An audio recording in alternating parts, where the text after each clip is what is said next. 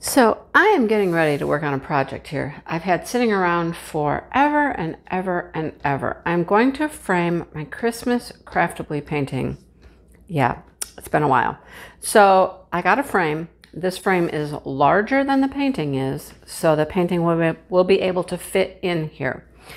What I'm going to do is I'm going to take 2 pieces of poster board. I have 2.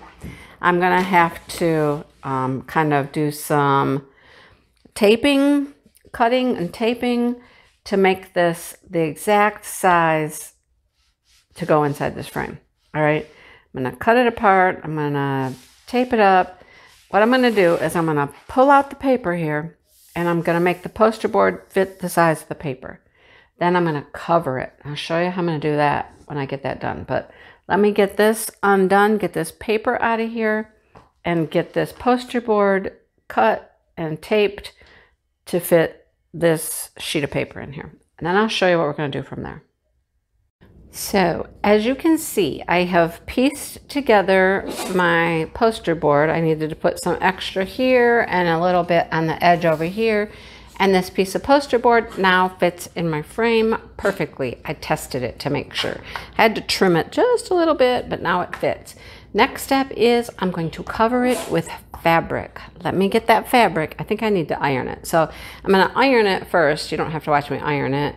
And then I'll show you the fabric and we're going to cover the poster board. That's the next step. All right, this phase is done. So I've got my poster board.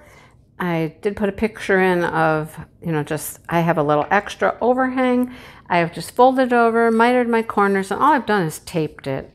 I've taped it all the way around to just tape this fabric on, and that's going to be plenty to hold it in place. So now when I flip this over, here is my pretty blue background. There's a couple wrinkles in the middle, but that's not going to matter because most of this is going to be covered with the painting. So now I'm going to get the painting out and I'm just going to glue it down. I'm going to use a whole bunch of glue all over the back of the painting and I'm gluing it down to this fabric. I'll show you that next. So I have placed my painting on the poster board covered with fabric and I just eyeballed it at first, but then I took my little tape measure here and I just kind of measured, each edge to make sure it was even all the way around. And now I'm not going to move it again. So I'm going to roll this back. So I'm going to roll it back like this. And I'm going to put a bunch of glue on the back right here. And then I'm just going to roll it back up and it should be right in place where it needs to be. Then I'll do the opposite on this end. And then I'll roll it. I'll show you that in a little bit. But before I do that, let me show you some of the glues I like to use. I've had this glue for a long time since I taught, elementary school. This actually works really good. It's just Elmer's Craft Bond. It works great for this. It's a strong, wet tack. It will dry clear. It doesn't run. I really like this glue a lot. I have several bottles of this, so I use it quite often. And then you could also use this Aleene's Clear Gel Tacky Glue. Same kind of,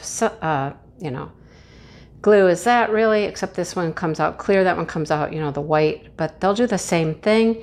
Either one will work perfect for this. Pick a glue you like. It just, it doesn't need to be anything fancy.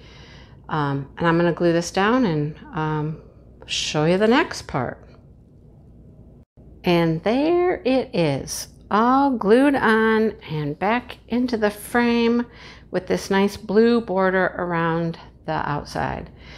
Honestly, one of the hardest things about this whole thing for me is picking the background color.